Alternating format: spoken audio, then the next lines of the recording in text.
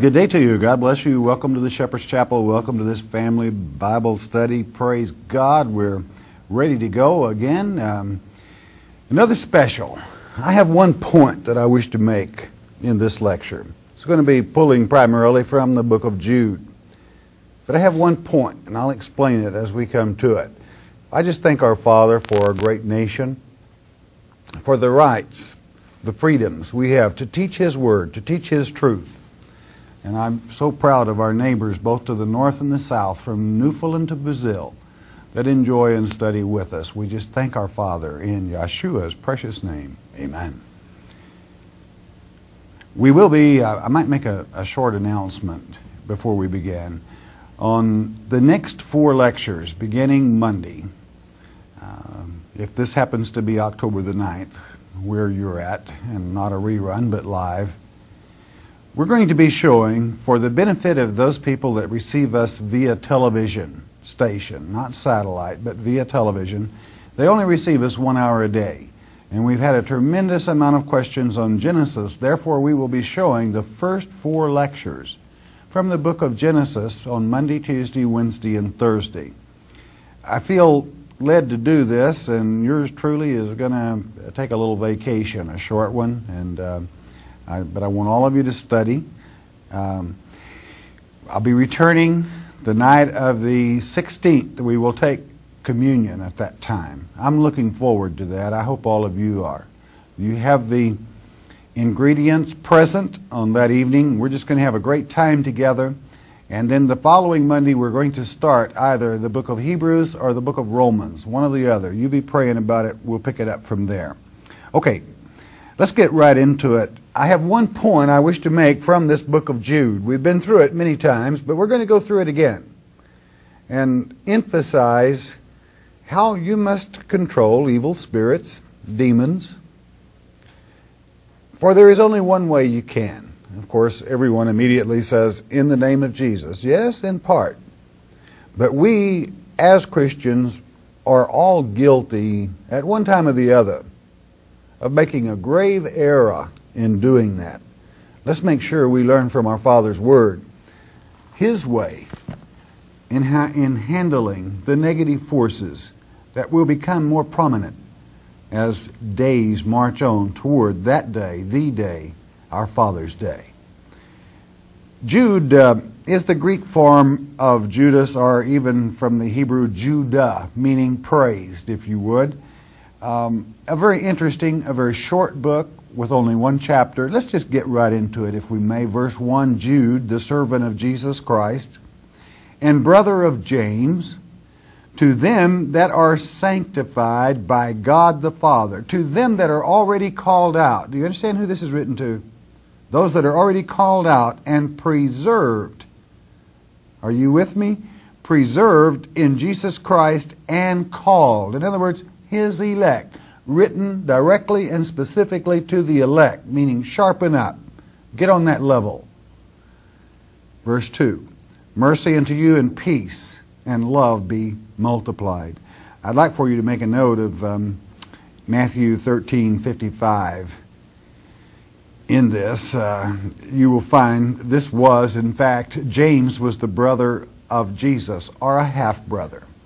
And being a half-brother, of course, that makes this one, Jude, also a half-brother to Jesus Christ. 3, beloved, now you sharpen up and you listen to me. Beloved, when I gave all diligence to write unto you, I was contemplating this, I was thinking about it, to you of the common salvation. I was just going to write you a little simple message of the common salvation. It, in the Greek, changed that to but, if you would. But was needful. I realized it was needful for me to write unto you and exhort you, that ye should earnestly contend. That means in the Greek also to defend for the faith, to contend for that faith. Really, this is a little stronger in the Greek. He said, I'm forced to write you about this. Absolutely forced. I'd like to write a few sweet sayings to you on common salvation, but I am forced to write to you about your contention to hang on to that faith which was once delivered unto the saints. Verse 4, the reason there is danger. For there are certain men crept in unawares, who were before of old ordained. Now in the Greek that means from before. Now you that are scholars, you know we're talking about the world that was, even through that. That fell even in the world that was, that turned God's mighty creation into the abomination that it was in following Satan, bringing about the downfall of that first earth age. Who were before of old ordained. That means predestined to this condemnation. They were judged there. Ungodly men, turning the grace of our God, or changing the grace of our God into lasciviousness, and denying the only Lord God and our Lord Jesus Christ. Remember those little old demons in the book of Mark when Jesus walked along and this poor old boy is possessed? Eaten up with them, you might say. It wasn't a disease, because they spoke to him. They said, "O thou mighty Son of David." They knew he was the Son of the living God. They knew who he was. For they have remembrance of that time. And you have, therefore, evil spirits. Now, what are we talking about here? We're not talking about evil spirits here. The reason I'm drawing and expanding upon this is I want you for once and all to get it straight in your mind, the difference between fallen angels, evil spirits, and the devil. You're talking about three different things. Evil, like the little word demons, actually you're not going to find it written in the Greek manuscripts. It's evil spirits. That's what's written there. Evil spirits. Now, naturally, Diablo, Satan, the devil, is written singular, for he is. But the evil spirits are entities in the presence of in the negative of the Holy Spirit. That is to say, the negative of that positive, if that'll make it clear for you. As the Holy Spirit is able to touch you, so can an evil spirit. But we're talking here about fallen angels. The same fallen angels that left their place of habitation when they saw the daughters that God had created in creating and forming Adam's helpmate, as well as other daughters of other peoples. But Satan specifically was interested in this daughter because he knew that Christ, this same Lord Jesus Christ, would come through that woman. That's why it is written, Eve would be the mother of all living. Not because she was the mother of all peoples, but because through her, her offspring, her daughters, would come the Lord Jesus Christ. And you're either in Him or you're not living when you look at time in God's time frame. You're just not there. So these were ungodly men, angels, whatever you want to call them, entities, souls, that refused to follow God's plan but departed, that first lot. What Jude's going to do, beloved, is to tell you how to deal with these people, how to contend with them, whether it be in the form of the evil spirit, an actual Nephilim, which is to say fallen angel, or the devil himself. Verse 5. I will therefore put you in remembrance. I'm going to call this back to your mind. Though you once knew this, how that the Lord, having saved the people out of Egypt, out of the land of Egypt, afterward destroyed them that believed not. In other words, He's showing you the severity of our own Father. Hey, they crossed the Red Sea. They were given the gift. They built that idol, and in pure, not ignorance, but purely knowing the power of the living God, wanted an idol. God destroyed many of them. Had Moses probably not interceded, there's no telling how many He would have destroyed. God doesn't like it, friend. He doesn't like it when His children whore after some other religion and or belief, especially if they know better, because those people had observed the power of Almighty God opening the very sea for them. They didn't have to have faith to know that. They had witnessed it. It makes a difference. You today, or we today, are really fortunate that our faith, in many cases, some of you have been taken there, and you know what I'm talking about. For you, it's not a matter of faith. You know the facts. But most have not seen, and their faith is in the hope of that promise. And that's why God loves them so much. But what he's saying here, what Jude is telling you, is our Father is very severe when it comes to unfaithfulness. Verse 6. Again, understand the severity of unfaithfulness of which I speak. Not just being unfaithful because of laziness or ignorance, but unfaithful to Satan and his children themselves. Verse 6, and the angels which kept not their first estate, those angels that would not remain in paradise with Almighty God until it was time for that soul which possessed them to be born of woman, they rather looked down and observed woman and took her for a play pretty or a playmate, seduced her, and children were born. And they were called Gibar in the Hebrew tongue, which is to say giants. They left their first estate, but left their own habitation.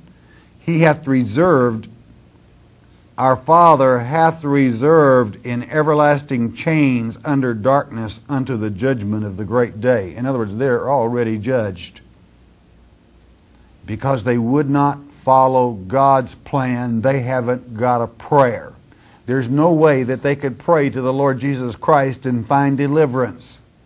For in the angelic body, with full knowledge of what they were doing, they committed an unpardonable sin. They turned their back upon the Ruach, the Spirit that moved upon the waters, that created, that formed, when they knew better.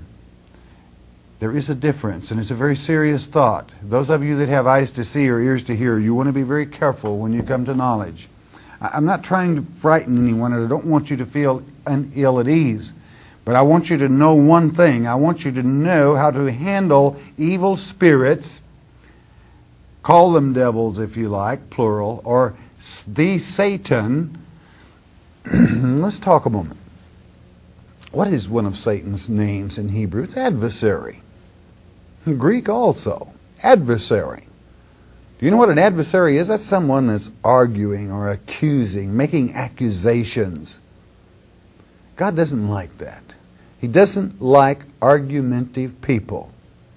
Friend, you either trust Him and believe in Him, and once He has spoken, there have been occasions when God allowed, well, look at Joshua for example. Oh Lord, I'm going to take this little old skin and lay it out here, let the dew fall away from it. Oh Lord, God forgive me, but let the dew fall on it. I want to be sure. He has entertained our backwardness, our human nature. I think He understands that. He knows we're all weak, especially without Him. He knows the assurance that we need, but He also knows when you come to knowledge that you know a truth and have received it and accepted it. But what he's talking about here are those fallen angels that left paradise. How would they leave, you might ask? It's really quite simple. Look at the vehicle God Himself came to earth in the book of Ezekiel. It is drawn out in detail. Well, are all of them good vehicles? No, not if angels fallen are operating those things. I'm not talking about UFOs. God, they're not unidentified to Almighty God or Satan either. They know very well what they are. 7. Even as Sodom and Gomorrah and the cities about them in like manner, giving themselves over to fornication and going after strange flesh. Do you know what this strange flesh is? It means flesh of your own gender, which it means homosexuality. and are set forth for an example, suffering the vengeance of eternal fire. God killed them. God destroyed them. He let Job and his family, even with the exception of his own wife, which he turned to a pillar of salt when she looked back upon that sin and perversion that was in those cities. Understand, my dear one, what Jude is trying to tell you. Other than telling you a story of fallen angels, he's making a point to you that our Father can be very unforgiving past a certain point. And there is one thing that drives him to it. And that's the point I wish to make tonight. What is that one thing that drives our Father to that point of destruction? It's a good thing to know. Well, would God do that? He did. Not only would He do it, He did it. It is written, and the remains of the cities can still be found with the fire that took place there. Not only in those cities, but the surrounding cities. He didn't need an atomic weapon to accomplish it. I want you to make a note of 2 Peter chapter 2, verses 1 through 6, which fortify this same teaching of Jude. I'm going to turn there in a moment to fortify one point I wish to make. 8. Likewise also these filthy dreamers defile the flesh, despise dominion. Do you know what dominion is?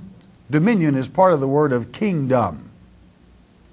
A king must have a dominion before you have a kingdom. It's the two words placed together. Lordship. They would not accept his lordship and speak evil of dignities. They take the very glories, even the virgin birth, and speak foul of it. Listen, God doesn't like it. But what Jude wants you to know is you don't have to put up with it. He's telling you line by line what these filthy creatures do and how the evil spirits move on some, even in the flesh, and cause them to participate in like things. But what Jude wants you to know, you do not have to put up with it. The next verse gives you the point, verse 9. Yet Michael, the archangel, not one of these fallen things, not one of these filthy creatures of Satan. Oh, God created them. Let's not mislead anyone, but I call them of Satan because they loved him, worshipped the very ground he walked on, but not our Father. But Michael, our archangel, the angel of Israel, Daniel chapter 12, verse 1, documentation. The archangel, when contending with the devil, he disputed about the body of Moses. In other words, Michael was confronted by the devil, the old adversary himself, about Moses' body. I want you to understand what's happening. He's arguing about it. Being, even if you would, a scripture lawyer, standing there debating this evil trot from the very Word of God. Debating, arguing, contending, complaining, accusing, making accusation. Well, why Moses? Because Moses was the one that led the people to the promised land, yet falling short, was replaced by Joshua. In the book of Zechariah, what is it in chapter 3, makes it very clear that Satan himself contended with Joshua, the replacement of Moses. And is it not written in Matthew 23 that the scribes and the Pharisees, the Kenites, the play actors, sit in the seat of Moses? That's why they wanted his body, that was left, all that was left, the seed that would go into the promised land. But he, disputing about the body of Moses, durst not bring against him a riling accusation. Now, you get this now. Michael didn't rear back and bring a riling accusation in return fire to Satan. Didn't argue with him, if you want me to put it plainer yet. Michael didn't waste the time to argue with the devil. What did he do? But said, "The Lord rebuke thee." don't you dare take time to argue with a demon, an evil spirit, or the devil. You tell them where to go. That's the point, and that's the lesson. Because I'm going to tell you something. There is not an accuser in human flesh that is able to win in a debate against Satan. Now, don't some of you weak-minded Christians that didn't listen to the words go jumping off the deep end. I said flesh. A flesh man cannot win an argument. You must handle it in the exact example that Jesus Christ handled it, as an example unto you. He did not contend, but did a little teaching in the Scriptures. But at the point he was ready, he simply said, "Get behind thee, Satan!" and voided his privileges upon this earth at that time. In other words, don't argue with the demon. You're going to lose if you do. I'll tell you why. As long as you have Christ in you, it's not the flesh only. Flesh is weak. If you have Christ in you, of course, you have power to order Satan.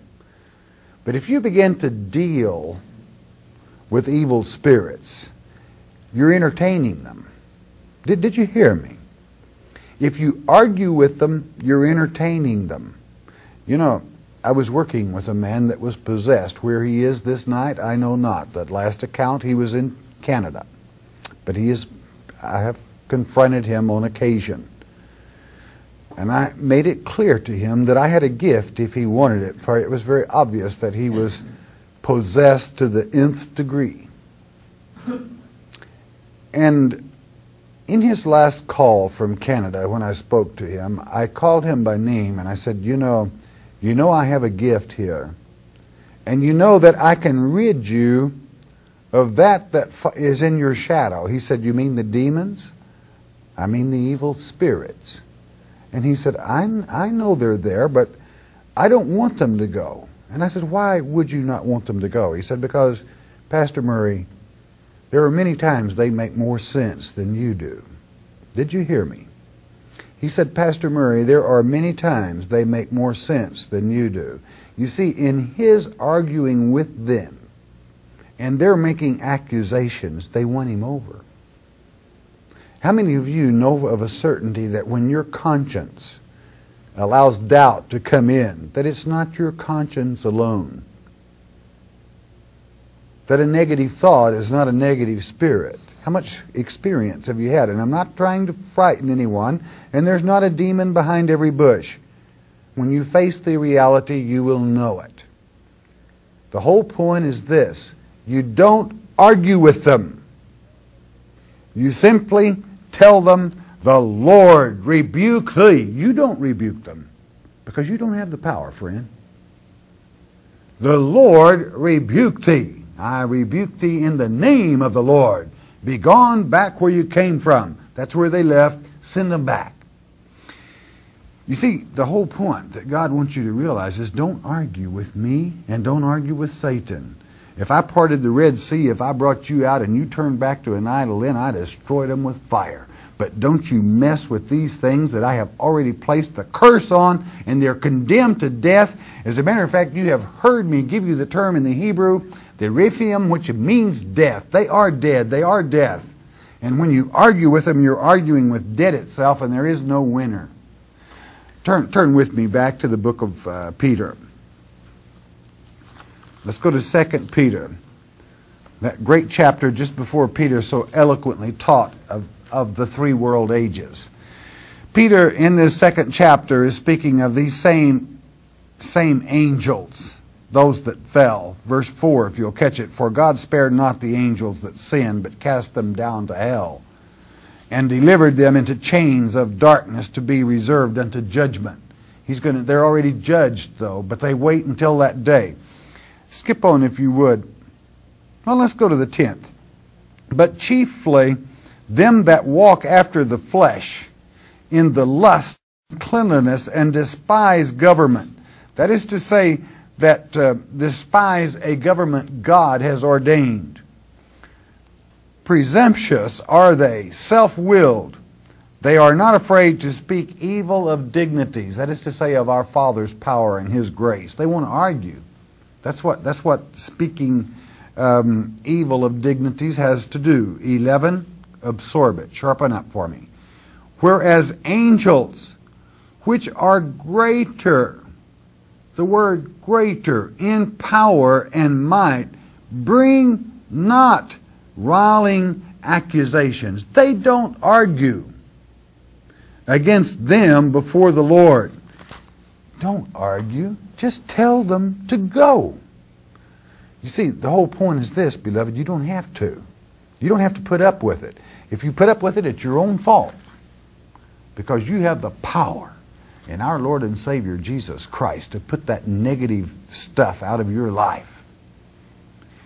That's the whole point in this book of Jude, is to teach our people to use the authority of the Lord Jesus Christ to contend, and I told you, to protect the faith that we have from Almighty God. If you ever feel your faith weakening, what's causing it? Now, probably your own weakness. Don't argue with anything evil. Put it away from you. Order it out in the power of the name. Now think for a moment. What has been said here? Michael, the archangel himself, and he has a great deal more power than you. He didn't argue with the devil, not over Moses' body or anything else. He told him where to go. And that's what you must do also when you're confronted. Verse 10. Now let me insert quickly. I'm not talking about the time you're delivered up before Antichrist. You're not to premeditate. I'm talking about, my friend, today and tomorrow. And every day up until that time, you will premeditate. You will know what you're going to tell something evil if it comes in your life. You're going to order it out. You're not going to take time to argue with them or let them argue with you mentally. Verse 10. And these speak evil of those things which they know not. That's to say, Christ's deity. They don't know anything about it. But what they know naturally, as brute beasts in those things, they corrupt themselves. Woe unto them, for they have gone the way of Cain. What did Cain, the very son of Satan, the very seduction of Eve, as it is well written in 2 Corinthians chapter 11, verses 2 and 3. The word beguiled in the Greek, spatio, which is to say wholly seduced. The way of Cain was to fulfill his father's work against God. Argue, argue, argue, argue. And ran greedily after the era of Balaam for reward. Idol worship, Baal worship, Babel. And perished in the gainsayings of Korah. Korah, the Greek form of Korah. Do you know who Korah was? Korah was a cousin to Moses and to Aaron. He wanted to be a full priest. You know, I want to be a big preacher. I don't want to take a back seat back here behind Aaron and Moses. I am a cousin and I deserve the same right of the priesthood. I want to be a super preacher. And he led astray many with false teachings, but primarily disobeying Almighty God. Do you know what happened to him? God, he placed this here in this book of Jude so that you would use it as an example. It wasn't man that destroyed Korah. God himself, through the force of an earthquake, destroyed his whole band of misfits, false priests, false teachers. It will be done our Father's way, and if anything evil and or satanic approaches your life, you don't argue with it. You don't give it the time of day. You only tell it where to go. That way you will not be tempted, and I assure you they will most likely not be back. They don't like to play or argue with you because you hurt them. Keep it that way. Do you understand? That's the point I wish to make. Verse 12. You know why? Listen to this description. They are spots in your feasts of charity. When they feast with you, they want to call themselves preachers, friend. Christian. Feeding themselves without fear. They're not afraid of God's wrath. God just told you and reminded you what He has pronounced upon Cain, Balaam, and Korah. An earthquake consumed Korah. They better have a little respect for him. Clouds they are without water, carried away of winds. Trees whose fruit withereth. You know what tree he's talking about? I shouldn't have to remind you. Christ cursed the fig tree, whereby that particular symbol of the very fig leaves that made the apron that was sewn and placed over Adam and Eve to hide their sin with Satan, begins the parable of the fig tree. The thing that happened in the fig grove, what was it? Well, you're going to find out in the next 4 lectures. But that's why the tree withereth. Without fruit, remember Christ never to produce fruit again. Twice dead, plucked up by the roots. Do you know what that means? Not only has the full, I want to explain some about this verse so you catch fully what God, in the first place, these spots are hidden rocks. They are. Hidden rocks has a twofold meaning that your Father wants you to grasp. Rocks, inasmuch as they are not of our rock. Our rock is not their rock. But hidden rock, do you know what a hidden rock does to the keel of a boat? A ship. All right? That's what they'll do to you. That's what God wants you to know. You let them into your celebrations, your feast, your studies, and argue with them. They will literally rip the keel out of your church. And how few Christians today even know that Kenites exist. That is to say, Cain, Korah, and Balaam. They don't. That's why they're called hidden spots. Raging waves of the sea foaming out their own shame. Wandering stars, fallen angels, you understand? To whom is reserved the blackness of darkness forever. Don't argue with them. Tell them where to go. That's your defense, not yourself. You're not that good, nor am I that good. Our defense is in the power, in the name of Yeshua Messiah, our Lord and Savior, Jesus Christ. Don't argue with them, not even Michael would. Then who are you? Get rid of them, all right? That's the one point that made. God bless you. Listen a moment, won't you please?